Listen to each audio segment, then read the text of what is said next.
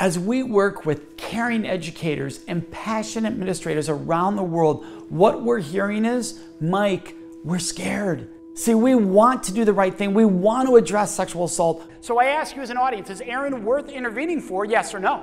Yes. Why? Raise your hand and give me reasons you believe Aaron is worth intervening for. Yes. Because it's a human being. How many agree that's the only reason I need? That every human being deserves to be treated with a basic level of dignity and respect. If you agree with that statement, say, yes, I do. Yes, I do.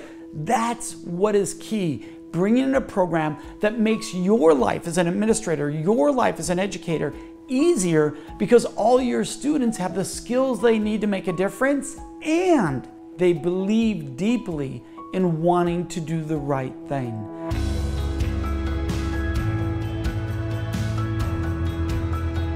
You got a drunk person who's not of sound mind, they're vulnerable.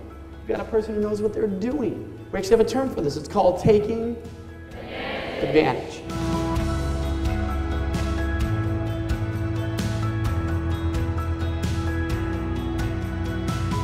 And today was such a wonderful day. And I believe that many young people my age should learn how to respect their partners and everybody around them. You didn't misread them, because there was no opportunity to misread. You didn't give them a chance to communicate. It was an act of arrogance. I assumed what somebody else wanted, and I just did it because I wanted to believe that was true. It was a power move, an arrogant move, and we're taught to do this as a normal thing.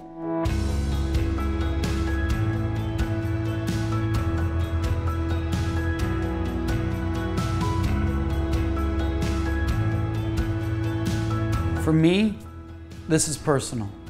In 1989, I received a phone call from my mom that the youngest of my older sisters had been raped. It was a very simple and clear thought. I wanted him. If you think you'd feel the same way, yes, I would. Yes, I know I was there. I felt the rage. I felt the anger. I thought what I was going to do when I got my hands around his neck. And then I had to take a breath.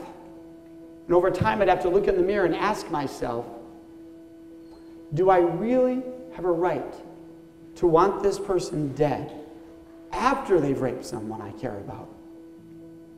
If I didn't do anything to stop someone just like that Friday night right in front of me before they raped someone. The show was very, very great. I enjoyed it. I learned a lot from the show. And that Mike is a very, very good host. He's very, very intelligent, knows his stuff. And I can say that asking first is the best thing to do.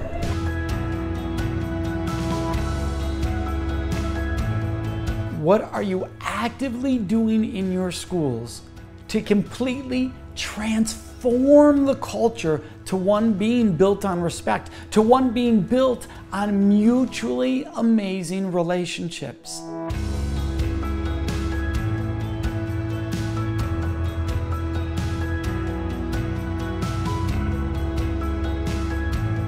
The most exciting part is the results. See, when you rebuild a foundation of respect within a school community, you see students thriving in healthy relationships of all kinds. You see students more willing and excited to stand up for each other and support each other on their journey. What's another reason people don't ask? Yes. Yes, fear of rejection, so don't give them a choice. That just messes everything up. By the way, what I just said, does that sound awful? If you agree that sounds awful, just say awful. Think about that. I'm not going to ask you because you might say no, so I'm just going to do it to you. Yeah, as awful as that sounds, this is where it gets a little creepy in reality. As awful as that sounds, 95% of us have been taught to date that way. Question number one, does every human being deserve a choice before you do something with their body, sexually or intimately, yes or no? How do you normally give somebody a choice in life? You simply ask we all believe in asking first.